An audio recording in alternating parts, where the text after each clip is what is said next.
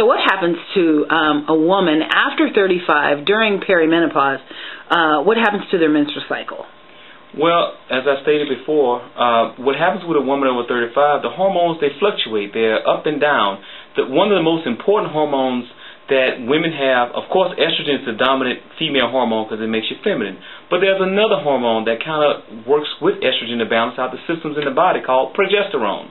Now, after 35, a woman can have a period every month, but she would notice it's either shorter, it's longer, the cramping's worse, it's irregular, they may skip a few months.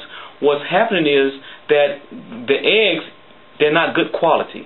When you ovulate, you have to ovulate or pass that egg to get pregnant to make progesterone. So I give this scenario to my patients. Imagine a garbage can full of eggs or a basket full of eggs. So early in your life, once you pick an egg off the top, those eggs are great. But what happens at the end? When you're over 35, those eggs that were on the bottom of the basket go in the bottom of the barrel. So what happens over years, they get cracked. They kind of spill the yolk, the egg whites are no good, and so what's happening is you're scraping the bottom of the barrel over 35. That's why the incidence of childbirth defects are so high, because the egg quality is not good anymore. And if the egg quality is not good, then you're not producing progesterone, which gives you those other wonderful benefits of libido, bone building, weight control, mood stabilization, helps with asthma, migraine headaches, you name it. Progesterone is one of the most unsung heroes that we as functional medicine practitioners love to treat.